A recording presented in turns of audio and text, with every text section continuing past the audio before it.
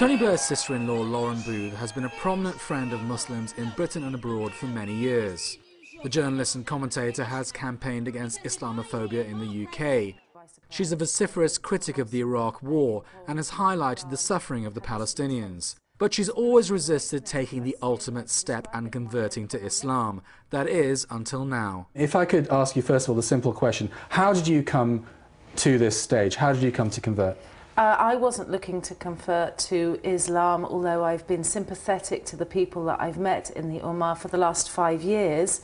This is a conversion that's taken me by surprise. I went to a mosque in Qom in Iran and had this intense spiritual awakening. That's the only way I can describe it. And when I left the mosque, the feeling hasn't left me, not entirely. And then I knew that I was Muslim anyway, so it was an easy step to convert.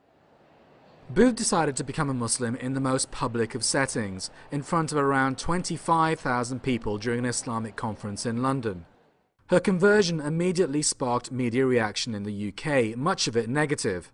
Right-wing commentators accused her of being mad or trying to make a statement in support of political Islam. Your conversion has sparked quite a lot of media interest, some of it reasonable, some of it quite negative. What have you made of that? You know, I think I'm going to realise how much what hatred really is now, because as soon as I read some of the comments that are made, there are two assumptions. One is that all Muslim women are trying to be saved from this evil life that's been given them through Islam and through their evil Islamic husbands. And the second is that wearing a veil is something that women should never have to do. Well, choosing to cover my hair just for modesty reasons and understanding that women are happy in Islam, that's seen as a betrayal. So there's a lot of anger coming towards me.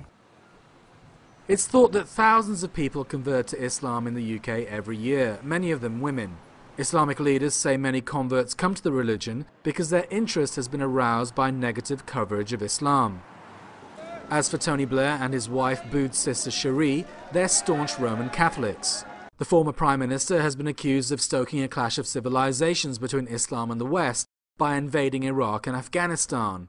So what will he and his wife think of Lauren Booth's conversion? I'm sure they'll say mashallah and be delighted because after all, they're people of the book. Roshan Mohammed Saleh, Press TV, London.